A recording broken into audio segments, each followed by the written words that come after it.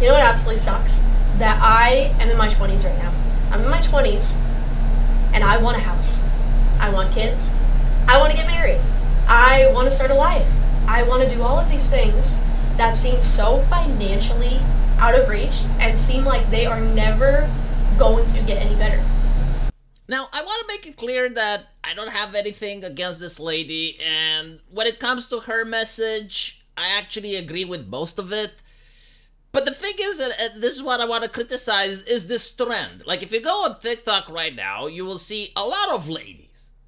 A surprisingly high amount of ladies, and they're all having the exact same talking points, almost like stealing each other's homework. And they also have something else that's in common. A lot of people that go into the comment sections and agree with them, and not a single person is going to mention what I'm about to mention now.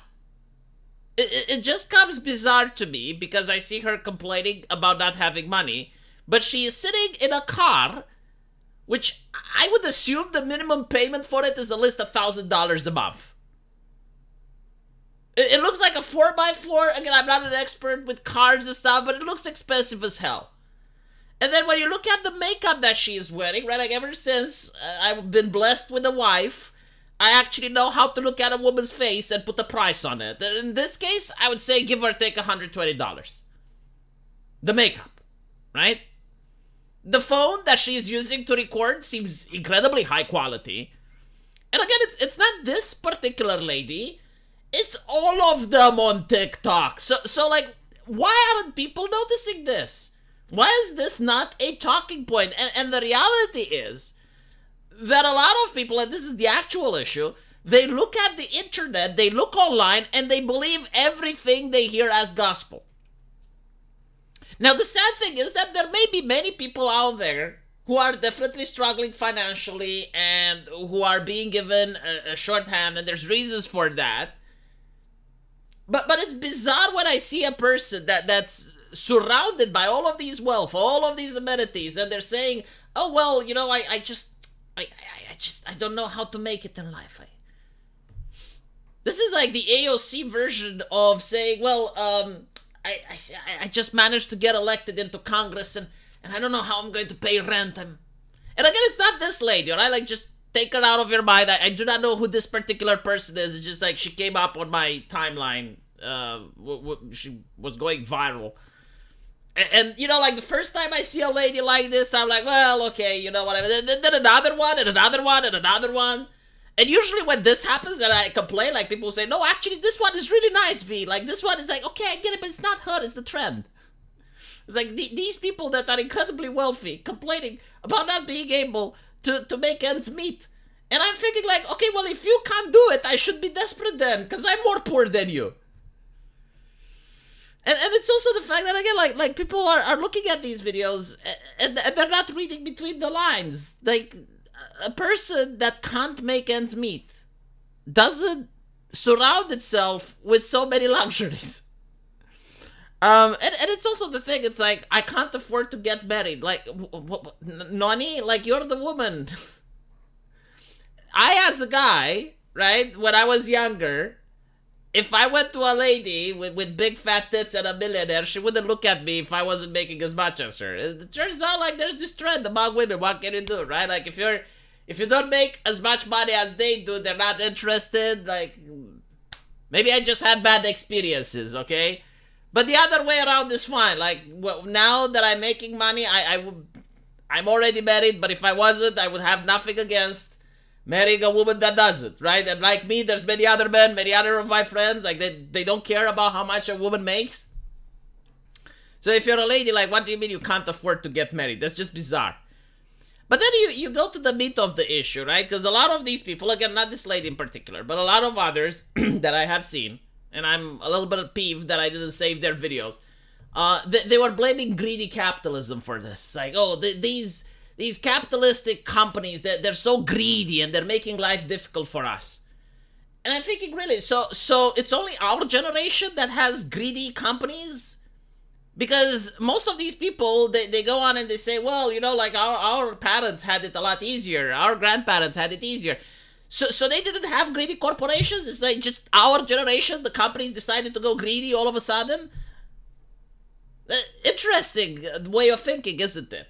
It's like, oh yes, capitalism all of a sudden just became so bad. You know, like when our parents were there, you know, they had their houses in the suburbs and their little dog and their own car, and they didn't have the same financial problems according to these people. Because they come from wealthy families that are making these TikTok videos. And the first thing they started, it's like, oh, well, it was so great for my parents.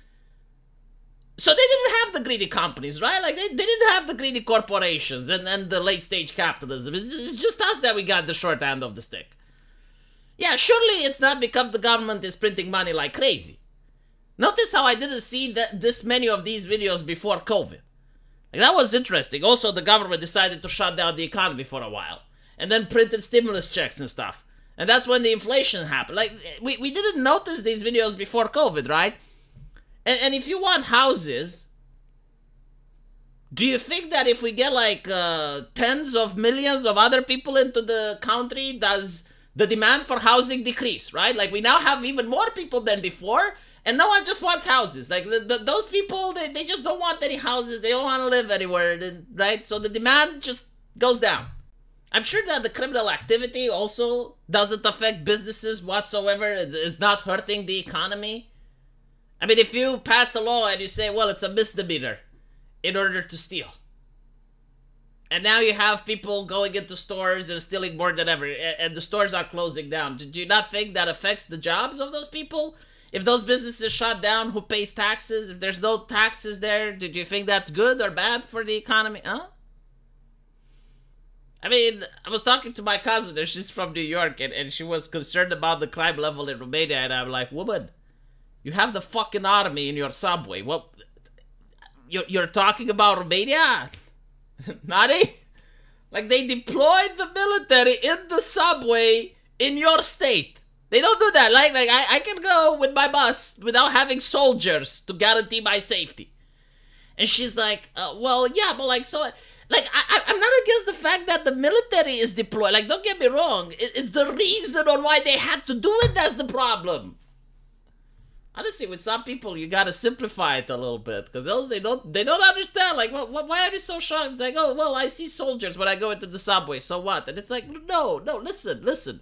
It's not the problem of the visage of the soldier. Even though, like, that in itself is a concerning matter. Like, I don't want to see people with assault rifles everywhere I go. They create drama, they create tension, no matter the situation. You know, you have a pleasant conversation, someone comes in with an assault rifle, instantly adds drama to the moment. It's like coming in with a hazmat suit. It's the same thing, right? So, when you have that, it's not just the problem that the guy is there, it's the reason on why he is there, right? Like, if you see the guy with a hazmat suit, it's not, oh, well, this guy has it. No. It's like, why does he wear one where I am sitting, you know? It's the...